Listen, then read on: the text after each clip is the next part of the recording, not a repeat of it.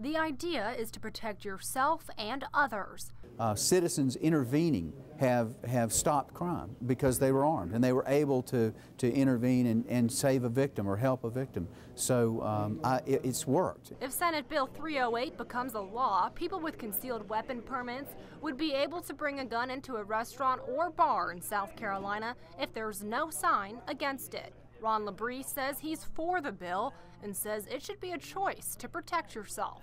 I just think in today's day and age, I think people should be able to protect themselves, no matter what. I mean, there's just too many people out here that don't have any regard for other people. But this is a controversial bill. David Beaumont, sitting across the bar from LaBrie, says he doesn't agree with the bill and sees no need for guns to be near alcohol.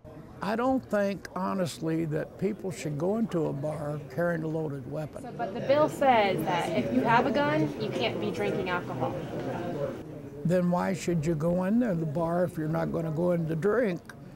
And why should you carry a gun in there? If Governor Nikki Haley signs the bill into law, restaurants can put a sign up bearing any weapons. And if someone goes into a prohibited bar, their permit would be revoked for 5 years.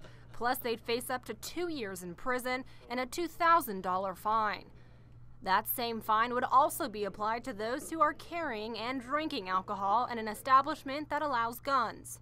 People that are criminals, they're not going to bother getting a concealed weapons permit. They're just going to carry their gun in the bar anyway, and they're going to drink as much as they want and do what they're going to do. So you're not talking about the lawbreakers. You're talking about the law abiders and giving them the ability to defend themselves and defend others.